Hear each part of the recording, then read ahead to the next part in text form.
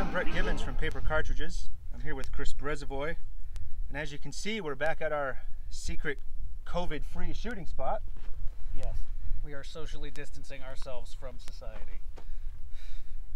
We have something rare and I think very exciting today. This is a new rifle in the collection, and this technically predates the Minié rifle. Yes. This is a model 1848 tap rifle used in the Royal Danish Army. And came along too late for the First Schleswig War, but probably as a combat veteran of the Second Schleswig War of 1864. Not well known in the United States because there was something else going on. Yeah, we were a little busy at the time. So they were not quite so enthusiastic about importing these. But it's a surprisingly handy little rifle for a model 1848, and this one was made in 1851, which is an auspicious year for those of you that have watched much on this channel. And it's serial number 1856, so it's got 1856 stamped all pretty over much it. on every Something about part. Europeans like stamping Yes. all their rifle parts. But Now, it is a sweet rifle, but there's something particularly unique about this one. In the breech, there is a pillar or a stem. The French word is tige.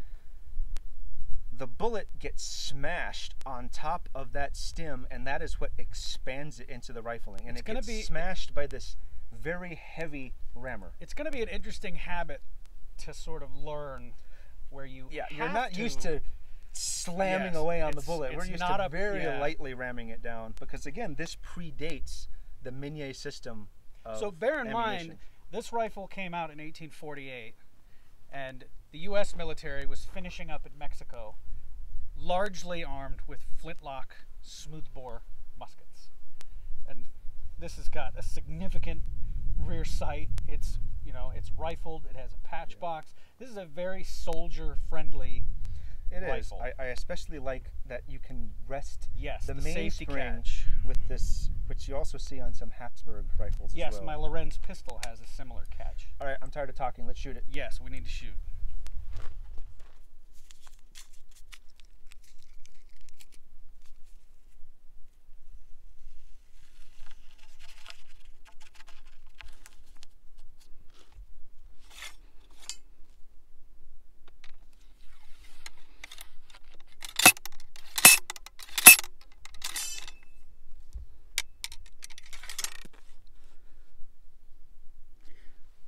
Without committing too much of a social faux pas, I would like to say that that is the most substantial rammer I have seen on a musket.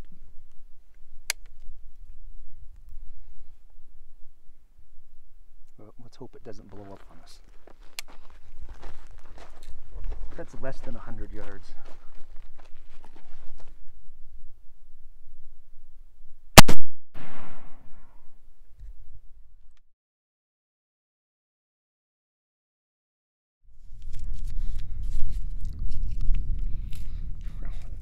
Feels so barbaric.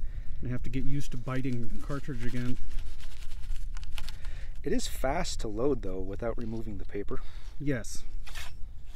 Not like peeling Burton bullets or Williams. Yeah, see, that's totally backwards. The size of that ramrod. Yeah, that is an immense ramrod, sir.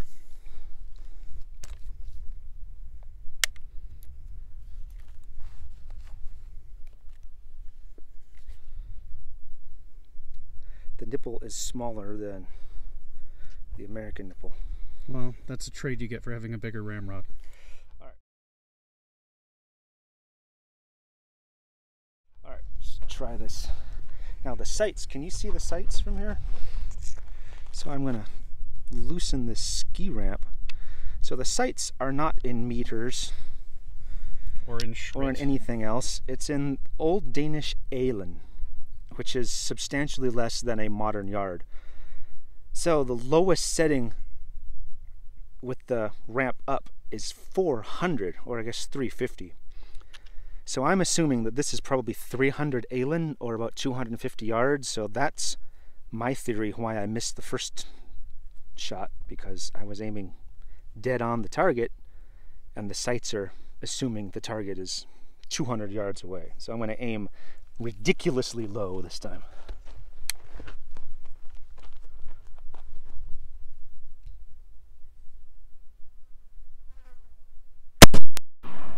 That sounded like a hit to me.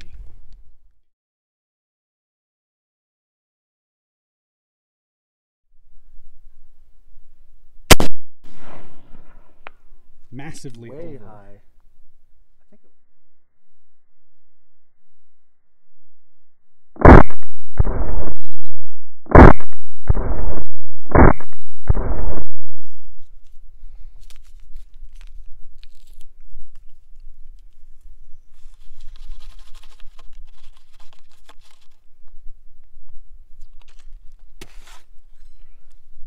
This ramrod is just absurd.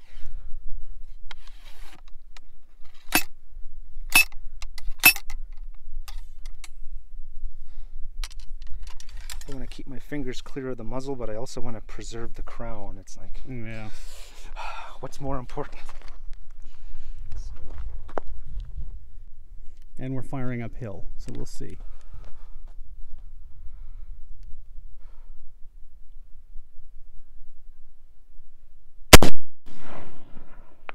Massively Way over. high. I think it was high. Yeah, it was way over. Let's give it another go. The Prussians are on the hill.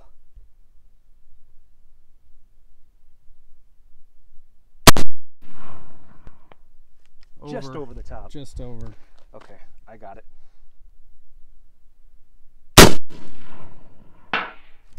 That's it.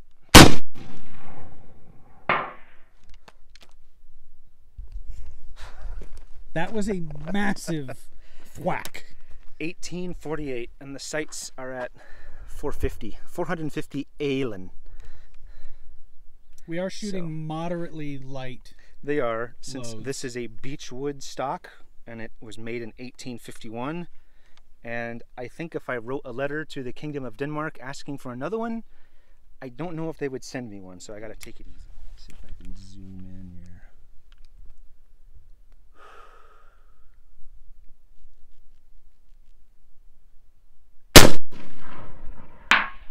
Pretty well. All right, let's see if we can get 3 in a row.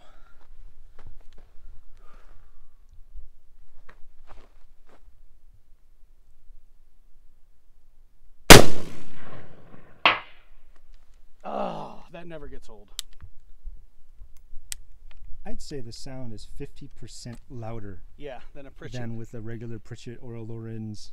Well, the Lorenz ones, they're fast, but they're light. They're little 400 Now grain. this rifle, made in 1851, and Chris will agree with me, the windage is dead. It's incredible. On. There is no left or right drift. So Nope. this rifling, and again, this predates Claude Minié's Minié bullet. This is a pre-Mini rifle musket. So I think just this unscientific, fun little skirmish. Yeah, this is just taking it out to sort of against advancing Prussians in or Austrians in 1864. Yeah, that would have done the job. So the cartridge we've been firing was the original. This was the one developed in 1848 for this rifle. So this would have been what they used in the First Schleswig War, although the tap rifle came along a bit too late to actually see action in the First War.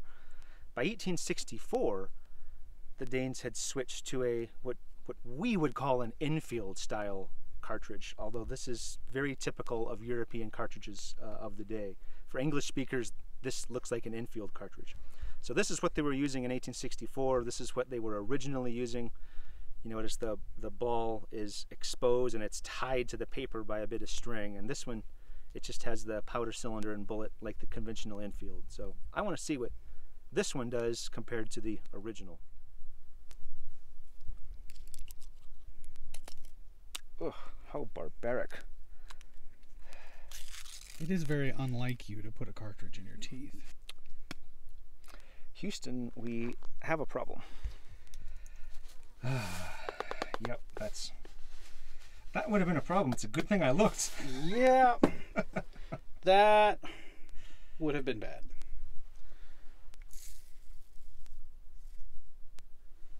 There we go. That's the real stuff. Swiss 1F.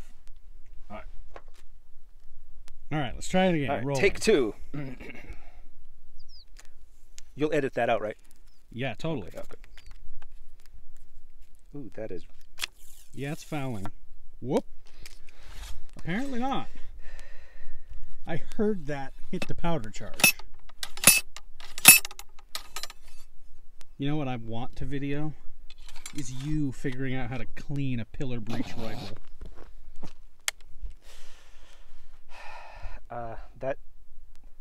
That is yet to be seen.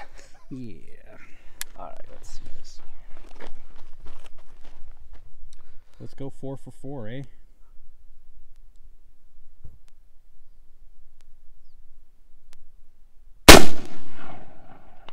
Over.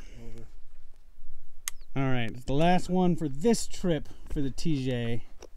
Let's see if we can ring that gong one more time. More rounds. Well, yeah, after hearing that impact, now I want 100 of them.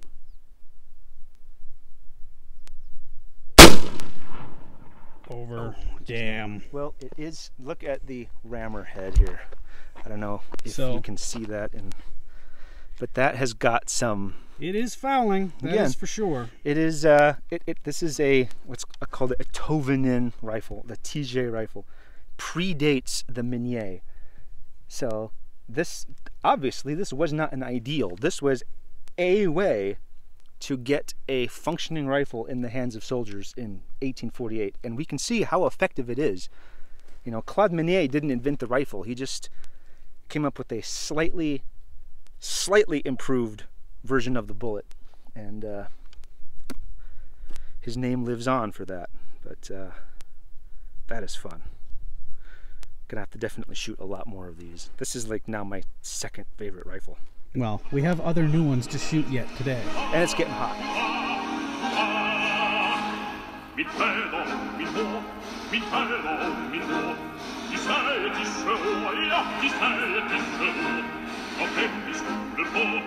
Fliege von der Kuh, im Stall vom Neuen Vater, der